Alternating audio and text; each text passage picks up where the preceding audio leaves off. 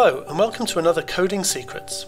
This is the first time people have been able to use the Game Hut website to vote on what topic I should cover, and this time, by the narrowest of margins, I'll be explaining how we made the Sega Genesis produce multi-channel sampled music. First, let's have a listen to the music in question.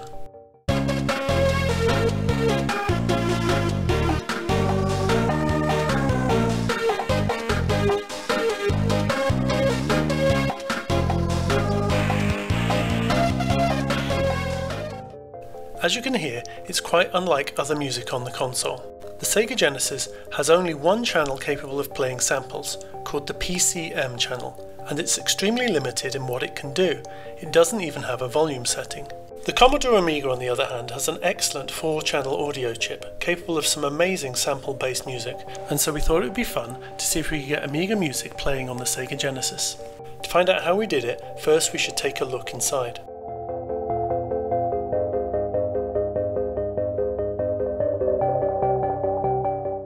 Looking closely inside, we can see the three main chips I'll be talking about. The 68000 main microprocessor, the Yamaha sound chip, and the Z80 processor. The Z80 processor is connected up directly to the sound chip, and for games it handles playing the music.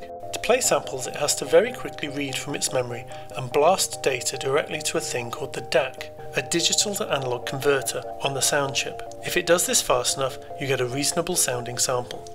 Now, the Z80 memory is pretty small, just 8K for everything it needs, but if a game uses any samples, they will usually fit them all into the Z80 memory, because if they don't, it gets very messy, as you'll see. Typically, samples are used just for a drum track, if at all, but with what we're trying to do, we need a lot more memory to play with than the Z80 has. Now, the 68000 main processor can copy from its own memory to the Z80's memory, but there is a catch. To do this, it has to stop the Z80 accessing memory at the same time, and if it does that, the Z80 will stop playing the sample, meaning everything will fall silent during the memory transfer, which is obviously pretty bad when you're trying to play music. So to get around this, we decided to send a tiny amount of data extremely often, so instead of the music stopping, it would just pause for a tiny fraction of time, resulting in just a slight quality loss that's not really noticeable at the sample rates we are playing with. The blue lines on this screen are horizontal interrupts. This means that on each of those lines, as the screen is being drawn, we copy around 10 bytes of data to the Z80's memory. Over a frame we do this 15 to 20 times, meaning over a second we copy around 10,000 bytes to the Z80, resulting in a playback sample rate of around 10 kHz. Not great, but not unusable. However, we quickly hit another problem. The Z80 could be reading from our shared sample memory before we finished writing to it. So to solve this, we have to double buffer the sample memory, so we can be writing new data to one buffer in memory, whilst the Z80 is reading from what we finished with in the other buffer. So that's a lot of work already, but all that's done is increase the amount of memory available to play a sample from. How does that give us more sample channels? Well, now we have access to the 68000's memory, we can use the main processor's grunt to start doing some real-time maths to help us out. Here's two sample waveforms displayed visually.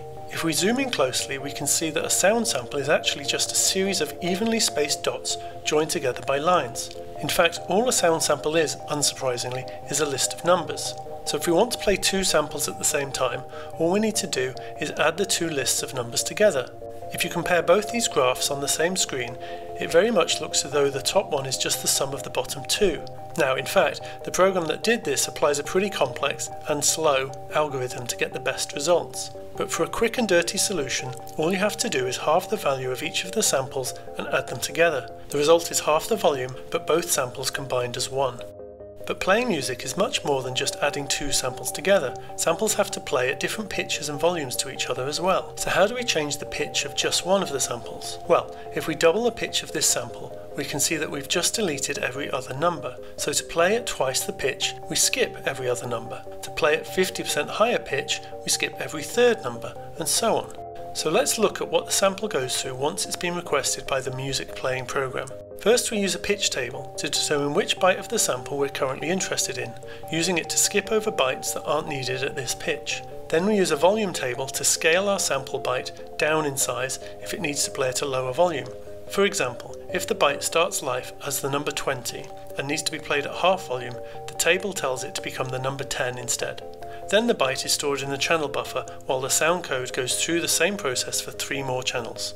Next, all 4 channels are added together mathematically as discussed earlier, and this is repeated a set number of times to fill up the 68,000 buffer with a certain length of audio ready to go.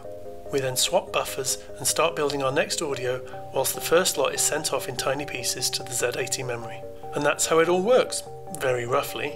Pretty in-depth and technical this one, but I hope it made some sense to some of you, and I look forward to sharing more secrets with you next time.